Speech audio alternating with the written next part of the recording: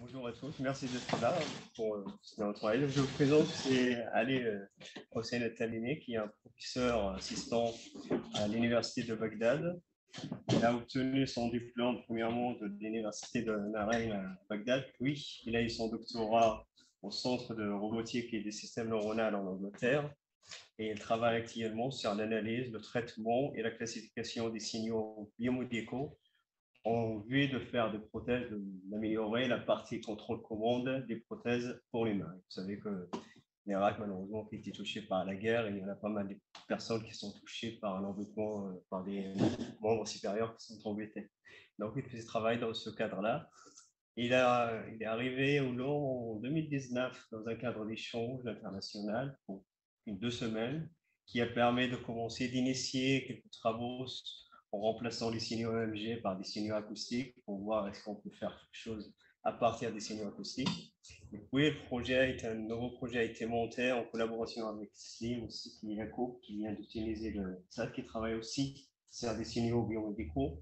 Donc, dans le même cadre, on a monté avec Ouzaï un projet avec Wise et ils sont là chez nous, Slim, pour 2 semaines. Et Ali, il était arrivé depuis 18 février pour 6 semaines. Donc 2 semaines qui travaille. So can I start? You can start. So thank you for this nice introduction in French. Good morning, ladies and gentlemen. My name is Ali Al-Timemy. I'm an associate professor at the University of Baghdad. I'm also a visiting professor to the University of Plymouth in the UK, where I did my PhD. It gives me a great pleasure to be here today. Thanks to Laum and Instant, and also French Embassy in Baghdad and Campus France to help us in this project. So I'm doing this project in collaboration with my team, Prof. Raouf and Prof. Yaqub, and Dr. Yusuf, and also our colleague in machine learning from Australia, Dr. Rabi Kochara. So my talk will be about acoustic myography for upper limb prosthesis control. Since Laum's main interest is acoustics, so now we are showing some application going towards biomedical application and how we could improve disabled people's life. So as Yusuf mentioned, I did my PhD in the UK, and I work on mainly upper limb prosthesis control with machine learning and electromyography or muscle signals. And we published in this field many papers, key papers, and we also collected many data sets from amputees, and we make it available for everyone. So where I live, Iraq is the city of Batavia, and everybody knows. And I live 50 miles north of Babylon. And here you can see the street of Ishtar Gate from the real Babylon. And I also work for Al-Khawarizmi College of Engineering, the name of my school. And the name of Al-Khawarizmi is the famous Muslim mathematician who invented the Arab Hindu numerals. And also he introduced the field of algebra. So my school has the name of Al-Khawarizmi. Even the word algorithm took its name from the Al-Khawarizmi.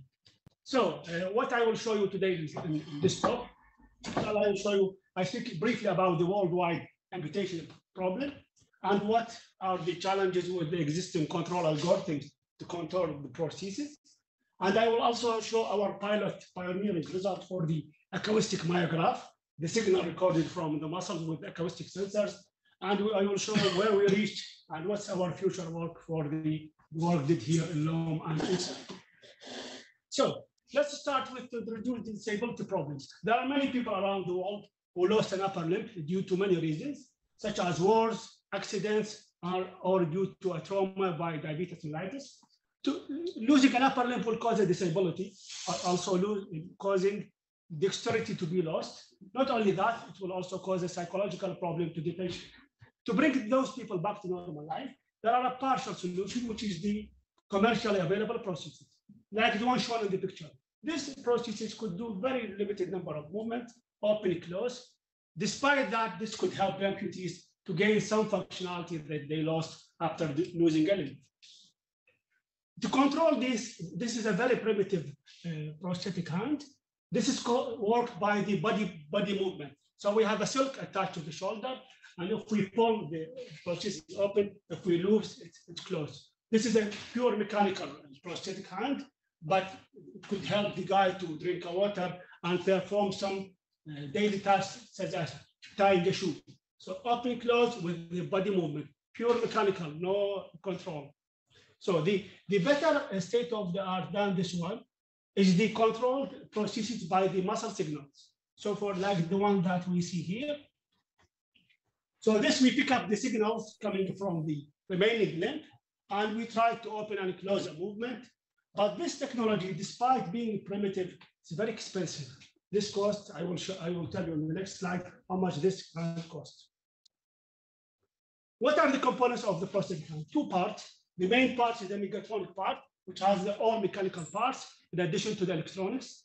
And the other part is the control, how we could take a signal from the amputee and derive the prosthetic hand. Many advantages had many state-of-the-art techniques, many advances on the other side, the mechatronic part. So we have dexterous hands from companies commercially available. They could move each individual finger individually in addition to rotation. But this technology not cheap, started from 25K till 100K. So it is not affordable to everyone on the other side. On the other hand, the availability of 3D printing technology, and scientists and inventors around the world invented many good dexterous hands, and they made the design available for everyone. So if you want, you could just take the tact hands, bring the file, see the design, buy the motors, assemble it yourself. Very good hands, could do many movements, and the price around 1/10, and some of them is only 1,000 euros. You could do it yourself, compared to 25,000 euros. I can't say these are better than these, but the functionality of these hands are comparable or somehow for 1/100th of the price. But what are the challenge with the control? You have the hand that could do many movements, but you cannot control it. You don't have a commands from the amputee to drive these. And this is a design open source from just to show you what are the components. You could download the files, print them yourself, and build a robotic hand yourself for 1,000 euros. It's called Open Hand Project. And there are many versions available better than this one. So, how to control the prosthetic hand? What we do, we put sensors around the muscles, and we pick up the electrical signal. When you think of closing your hand, the brain sends a signal to the muscle, and then the muscle contracts, and then you do the movement. They found that even if the hand is amputated, the muscle signal is still there. So we pick up this signal, and as you see in the red figure here, the more strength you show, the higher the amplitude of the signal is. So what we do, I do a small movement, I close the hand, I do a stronger movement, I open the hand. As simple as that, okay? And this is valid even for the amputee if he just got small part left after the amputation. And I will show you a video. This is the basic control. If you want more movements like open, close, rotate, finger movement, then this threshold-based control is not enough. You need a machine learning or pattern recognition. And this video, I will show you how the simple prostheses work. So you do the movement, you pick up the signal, we use amplifier and filter to amplify it upstairs. And then we change it to an analog digital converter, and we detect the movement done by the subject. And then we will drive the robotic hand to do the movement. Okay? I will show you again in case if you miss the signal.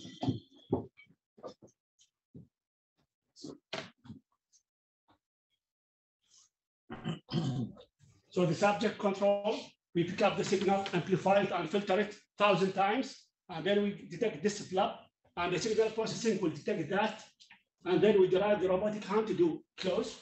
If the signal is stronger, then we will do open the hand and the opposite. This is the basic to control 1 or 2 movements. What about if I want to control 5 movements? Then this approach is not enough. We use machine learning by putting more electrodes, more sensors. Instead of having 1 sensor, we will put 5, 6, 7, and we will take all of these, and we do amplifications, filtering, and then we use this paradigm of machine learning, segment the windows, small windows of the signal, and then we extract features, and we use a classifier, and then we have a decision at this stage, 1 or 2 or 3 or 4. So I'm thinking of closing my hand, and the robotic hand will have a decision from a classifier, close the hand. And this should be done within like quarter of a second. Otherwise, it will be, the subject will notice a delay, like the mobile phone. If you do a movement and the response time is very slow, then you will abandon the phone. The same thing for the prostheses. 250 milliseconds is the time from contracting the movement till it should be performed by the robotic arm. What this is so far is good, working well, expensive, but there are challenges with this one. What are the challenges? I will show them in the next slide. By the way, you may ask this question. I got the hand amputated. How I could think of closing my hand if I don't have the hand, right? So I will show you some videos for amputees. This is a guy, transradial amputees. We put electrodes, and I'm trying to explain to him, to help him to imagine doing this movement for the finger. There is no finger, okay? And we will see the signals on the screen, as I will show you in the video. So I'm telling him he's using the other hand to try to help him to imagine with little focus and concentration. So he will try to imagine doing this movement. And look at the lab view screen. You will see the amplitude of the signals increase from the remaining part of this tongue. See? And he's a bit pressed. Contraction, pressed. Just the finger, there is no. It's called phantom imagination. And he was able to imagine 12 movements, this one and this one and this one and this one and this one. With little training for 30 minutes, his signal was very good after the. So we take these signals, machine learning, and we could decide what we could do with it. Not only that, the other guy as well is a different guy. Also, he got a transradial amputation. So he tried to do this movement as well. And you see very strong signals are appear even there is no hand. The reason we showed you here in this video, speaking about the fingers, hand movements generally are gross movement, very strong. So if we do a movement, we see a big signals. But for the finger, they are very tight and minute. So if we were able to imagine these, then the hand movement by default should be easier. So, and nowadays, if we want, since we said we have this good mechatronics, robotic hands, so we need a good control to enable us to control these, to enable the subject to do daily living, like eating, drinking, tying his shoe, for instance, going to the toilet. And at least we need this movement, just the index finger, to use the mobile and also to use a laptop for typing. So this is a simple movement, but it's very useful in daily life for the amputees, for a mobile, for a laptop. So what are the challenges with the signal that I showed you? Its amplitude is very small, and this in terms of microvolt, and it's highly contaminated by noise, power line, electromagnetic noise, motion artifacts. Not only that, we need to place the electrode in a very good place, and finally, you need a specific setup to acquire it. So all of these challenges for the electrical muscle signals. So the objective from our work is to try to find an alternative signal that could give us the same performance to control processes similar to the electrical muscles, which is called EMG. So we asked two fundamental research questions. Our hypothesis is that, can we hear the sound of the muscle if we put high sensitive microphones on the muscle? One, and if we got this signal, can we use it to control processes? So this is the main focus that we've done, 3 experiments that we will show you with my team about this. And the signal here, we will call it, instead of electromyography, myo is a Latin for muscle, graphy is a graph, and electro is the electrical signal. Here we name it or give the term acoustic because it is a muscle sounds, basically. So the work here done in 3 phases. Phase 1, 2019, and phase 2 last year, and the work we've been doing for the last month. So what we try to do, try to put high sensitive microphones on the muscle and do a movement and see if we could hear something. So Hussein has an idea of, let's bring this high sensitive microphone, 500 euros, with a Rolls-Royce National Instrument data acquisition, and put it on the muscles, and then do a movement. And can we detect something? Can we hear something? So we've done a pilot work and how to fix the microphones on the muscles. So we bought a sponge for the working, and we cut it small pieces and we make like an easy mount, and we fix them with a duct tape on the muscle, and we ask the subject to produce a couple of movements, and we recorded the signals that we done in 2019. Well, we hear some sounds. So this is here 7-6 movements. As you see, there's a contraction, and then the signal declines with the contraction. And we've done finger movements, hand movement, rotation, and not only that, this is one subject, and this is for the second subject as well. So we hear the sound of the muscles for the first time. But the signal amplitude was small, and for a long time, it didn't continue because we put them directly on the muscle. Phase 2, what we try to do, we try to improve the signal to noise ratio for the signal. So, and do more movements to see if we could improve it, to get a bigger signal that we could use for prosthesis control. So we use the same hardware, same condenser microphones with the same National Instruments hardware. And here we try to make acoustic chamber. We put on the muscle by a sponge and to see if we could improve it. So we vary the distance between the muscle and the microphone. And by creating this acoustic chamber, I will show you what happened. So this was the setup that my colleague made. And you will see here, signal quality improved around 5 times than the previous one. And for instance, here the subject is doing hand close. And here, doing finger movements. If you show this to a guy expert in the muscle signals, he will say this is electromyography, not acoustic. So this was promising. And also, what are the frequency of the signal that we recorded? It is a sound. Can you guess the frequency, Wallace? Usually the sound is recorded at high frequency, right? 12, 10K, something. But for these muscle signals, the tiny, minute, can you guess a number? No wrong answer. 5 hertz, good guess. 2 hertz, this is the lower cut, okay, good. How about the bigger, higher end for the muscle sounds? 4 hertz. So we found that it is below 100 hertz. We recorded here at 10K standard rate. And the main components for the signal is around 2, 4, good guess, still like 40, 30. And here we have different movements, and the spectrum was different for each movement. So the maximum frequency you get for all hand movements, around 100 hertz. Okay, so and the signal quality improved from the previous one. So far, we've shown that we could detect it.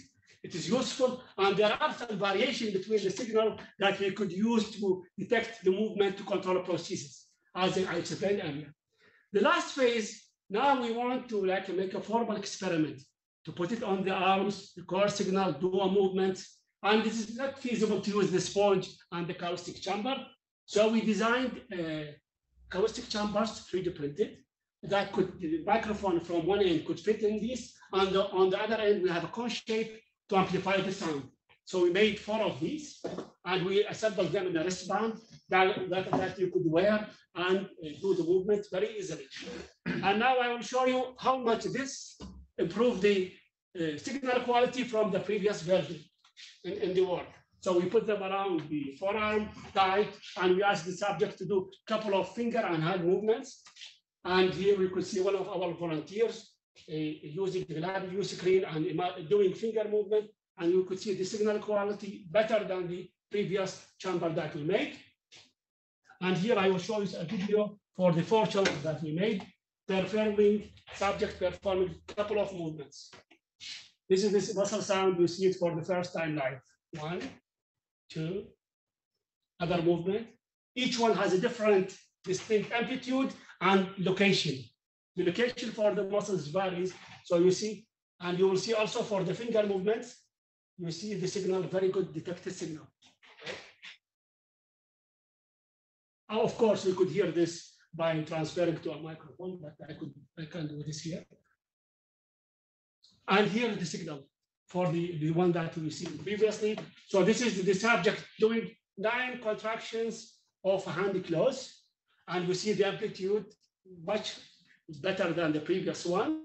Not only that, also you could tell the amplitude is bigger. This is the same subject doing the same movements, but the amplitude is different.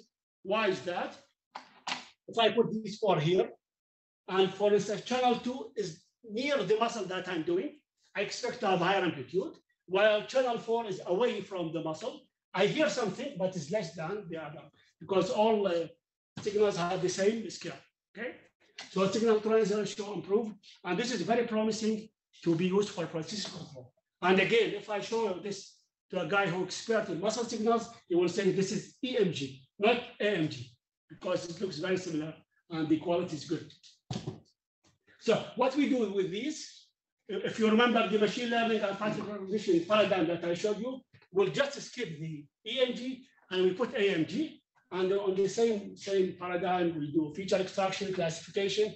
So I'm doing the movement, record the sound, and the prosthesis or the classifier should give me an output to the movement I've done. We've done experiments for 6 movements.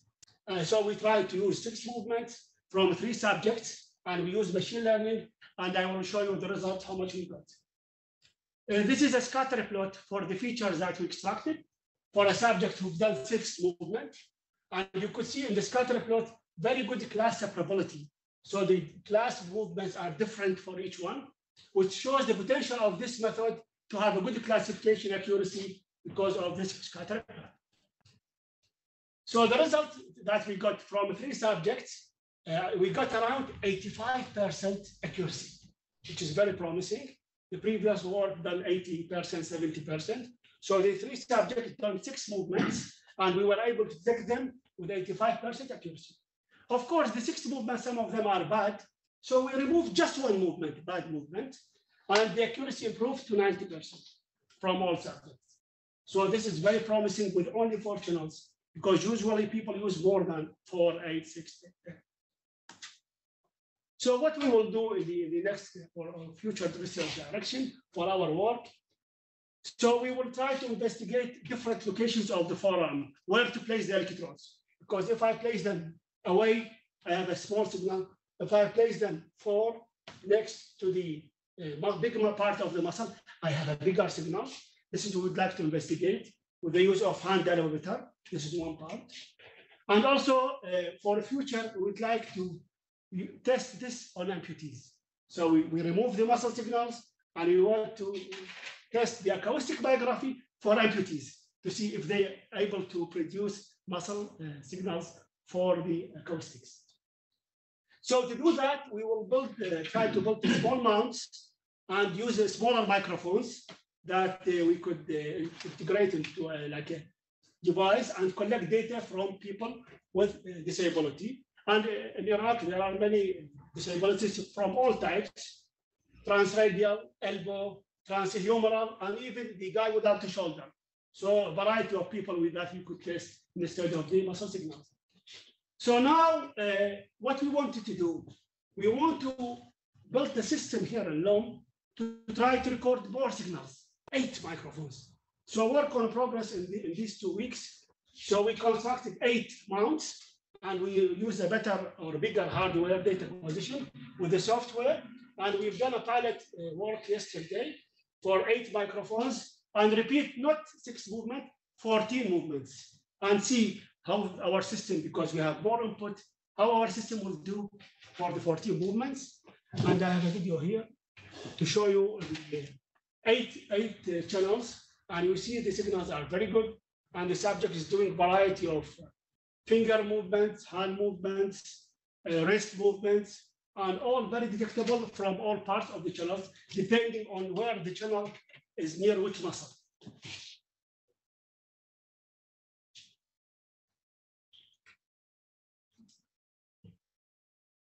So we have the hardware, the mounts ready, microphones ready, the data acquisition, virtual instruments ready, and the software ready. So we will just, and if you'd like to come to volunteer for the experiment, we welcome you on the next week. So the conclusion from my talk that we've shown that acoustic myography, or AMG, is a very promising tool that we could detect muscle signals. One application particularly we are interested in is to use it for prosthesis control with pattern recognition and muscle signals. Other uses for AMG, we could use it to detect muscle fatigue, and we could use it also to detect diseases or other diseases, but we need a collaboration with the hospital to show us how we could to provide patients that we could test our hardware. So in total, if you remember the start of my talk, I said the mechatronic part with open 3D printed open technology and the control part. So with the microphones, simple signal, and also with the 3D printed hand, we could have an integrated solution that could help amputees and disabled people and to do daily life activities. So finally, I would like to acknowledge everybody who helped us in this study, volunteers, technicians, doctors, everybody, and also all the people who supported us, especially LOM, INSEM, RISE, Campus France, and the French Embassy in Baghdad. So thank you very much for your listening and for attending the seminar. And I wish that you visit us once in Iraq. This is the tower of the University of Baghdad, and to do collaboration and do future research. Thank you very much for your interest. And if you have any questions, I will be delighted to answer.